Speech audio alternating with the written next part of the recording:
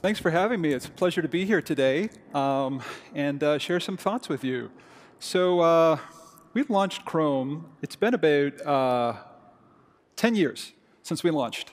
And when we launched the product, we had a set of core principles that we articulated that guided our development process. And in the time since, these principles really haven't changed. And as Paul mentioned, as we started our collaboration with the AMP team some time ago, we realized that we shared these principles in common. And I wanted to share some of them with you as we get started today. First, speed.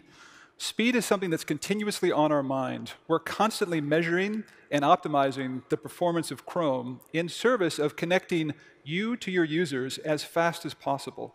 And obviously, with AMP, this is a huge focus. The A in AMP stands for accelerated. We both believe that experiences that load really fast, that render really fast, and that remain really responsive are the bedrock of a great customer experience. Simplicity is another one of our core values on the Chrome team. We are constantly refining our user interface to make it as simple as possible, reflecting that we think a browser should just get out of the way.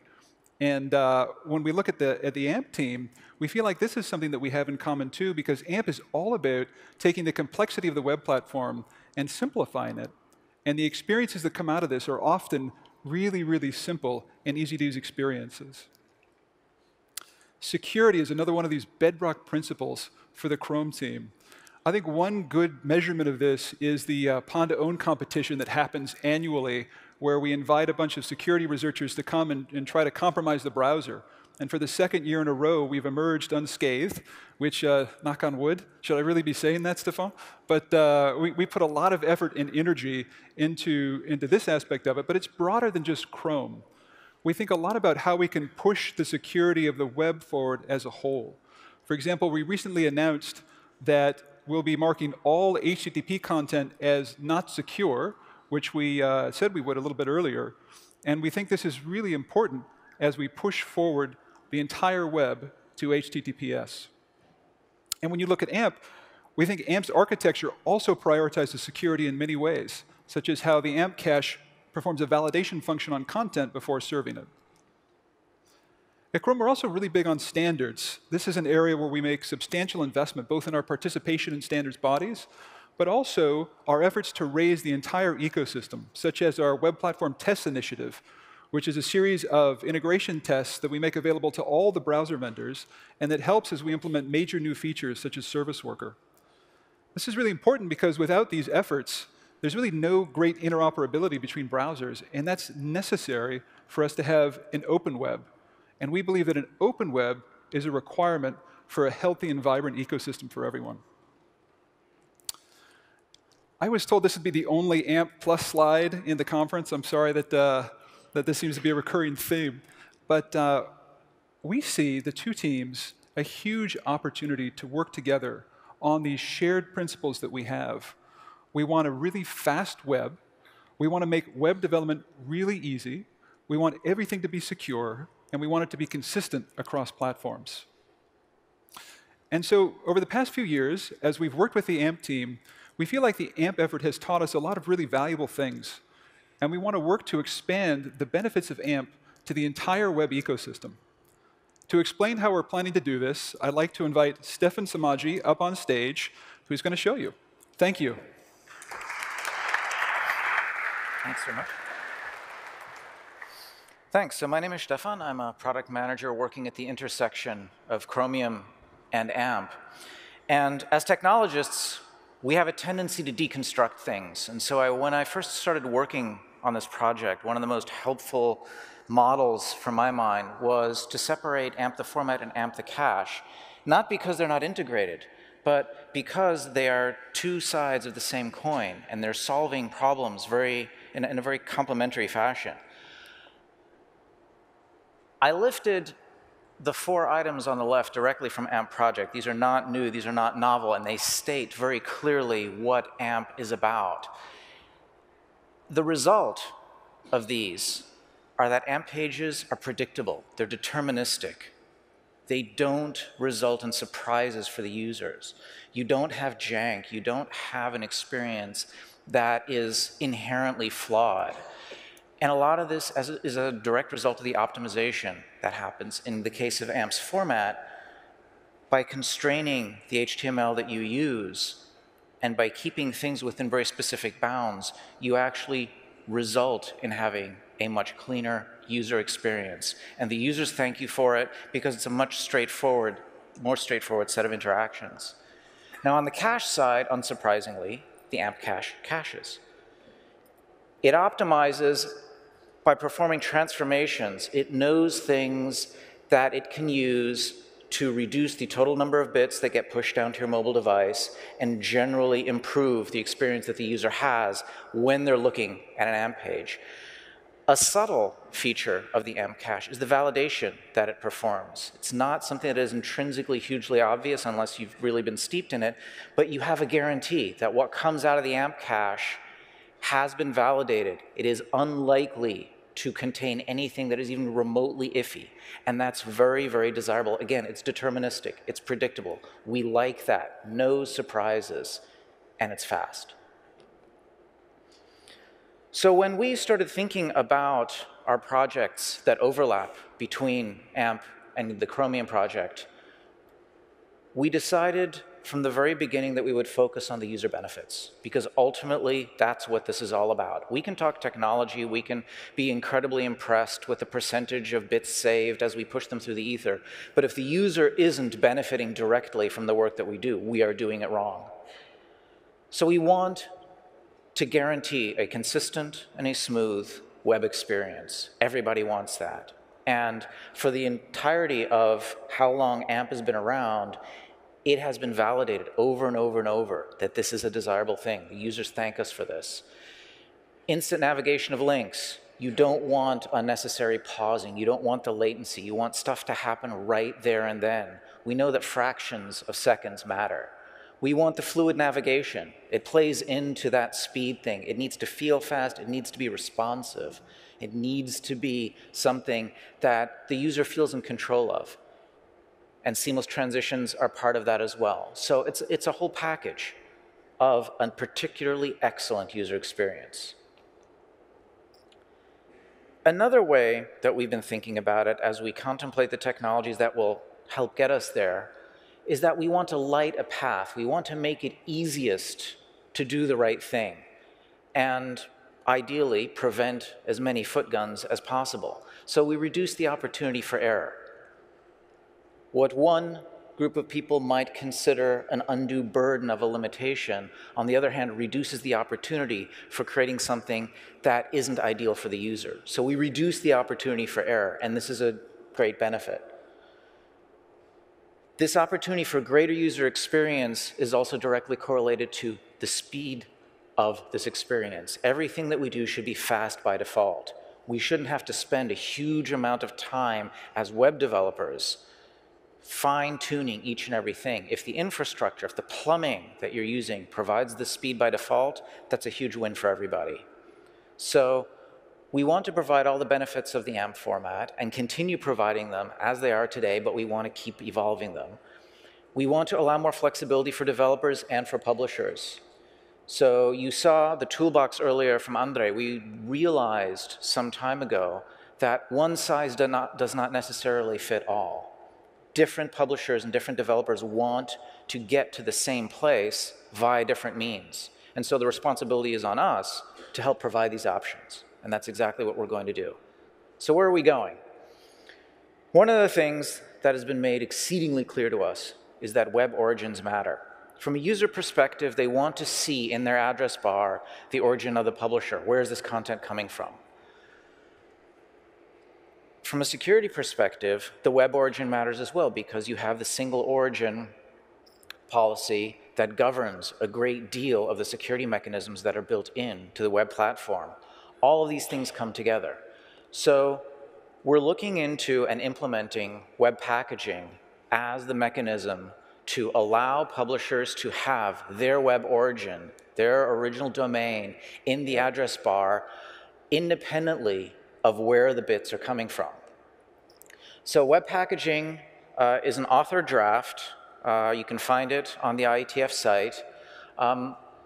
At the moment, it specifies both what are called signed exchanges, which is the back and forth that allows ultimately the content to be sent off to the browser, as well as bundled exchanges, which include the resources of that exchange.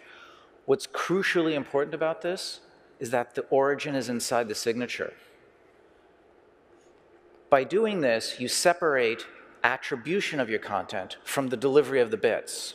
You can deliver the bits through a CDN. You can deliver the bits any which way you want. But because there's a digital signature around it, you have the guarantee, the verifiable guarantee, that the bits were originally authored by the origin from whence they came. This allows you to use the most effective infrastructure to get the bits to that client endpoint, to that device, that you possibly can, without having to worry about whether they were adulterated somewhere along the way, changed, things injected, who knows. But it's important that we maintain the integrity of the content, because ultimately it's that integrity that matters to the user. Now, I want to show you a quick demo of what this is going to look like. This first part is what it looks like today. So we look up Terracotta Warriors and the exhibition that's about to happen in Liverpool. We click on it, and it delivers this page. And if you look at the address bar, it says google.com/amp. You do get the Guardian there in the subnav. It takes up a couple of pixels, but fundamentally this is somewhat confusing to the user, and we've heard this feedback over and over and over. So in a web packaging world, what does this look like? We perform exactly the same query.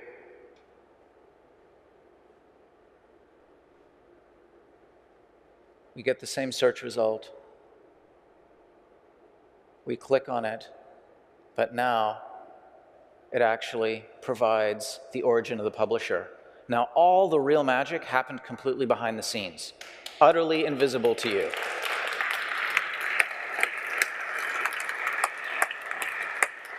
So that applause goes to the Tokyo team that implemented this at breakneck speed. So this is working code. We have a rather finely calibrated sense of risk. We didn't want to do a live demo on stage. We look forward to this landing in Canary in the not too terribly distant future. But the goal here is to have the user feel completely confident and not feel any kind of cognitive dissonance about what appears in the address bar and where this content comes from. And web packaging is how we're going to solve this. Web packaging is not a one-trick pony. There are many things that we can do with it.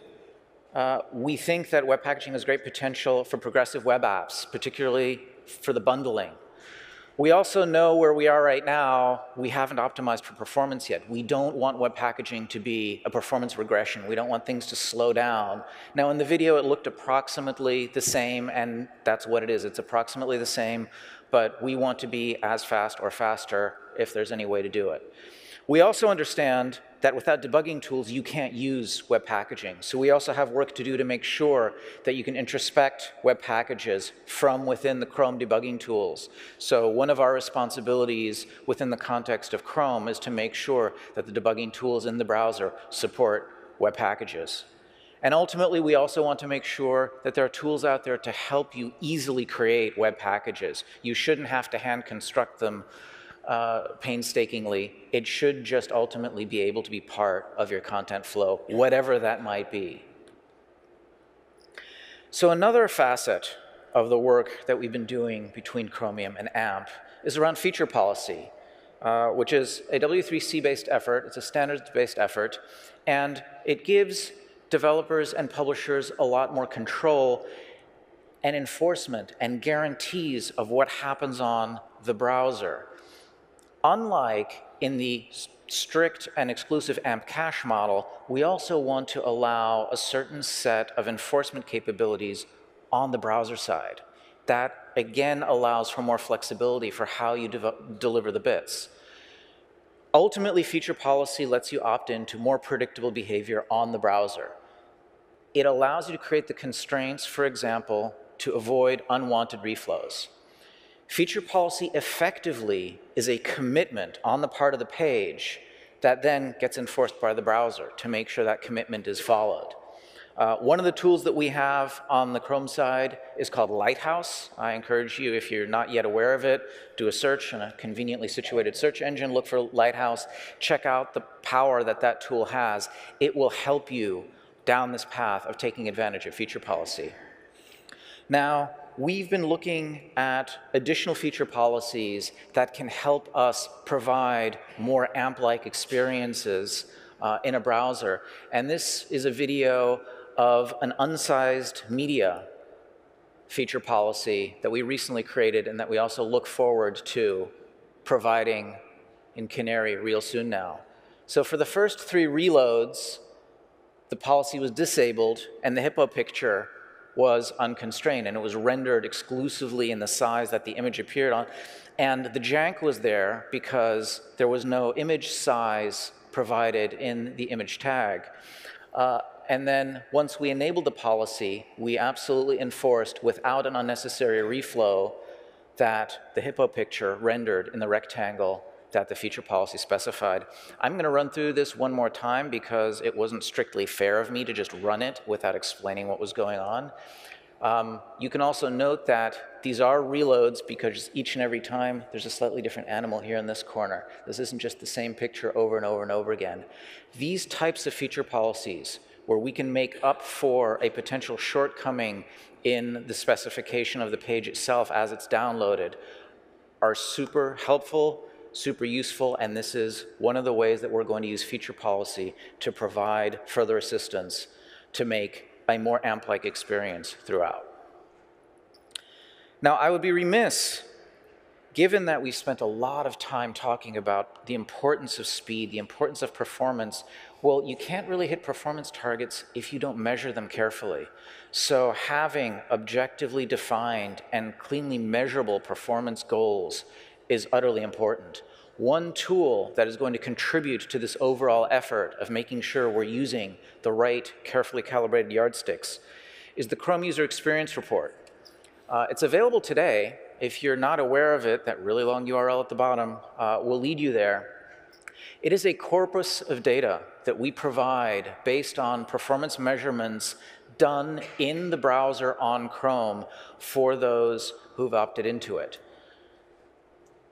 The important part of the User Experience Report is that it applies the same standard to all pages, regardless of the technology used to build the page.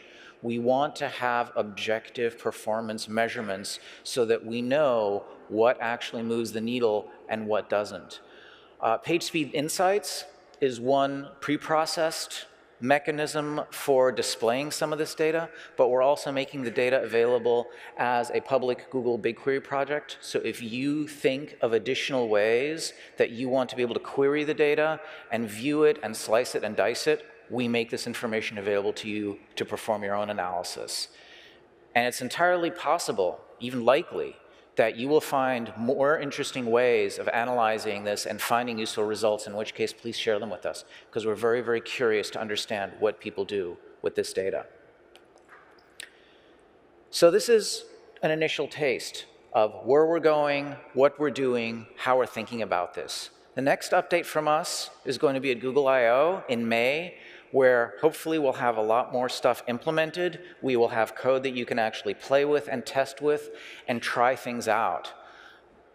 We hope that in the meantime, though, you think about and go and read up on what are web packages, how do they work. A lot of this stuff is already documented and should already be in a state that you can start thinking about the utility of all these various features. Thanks very much.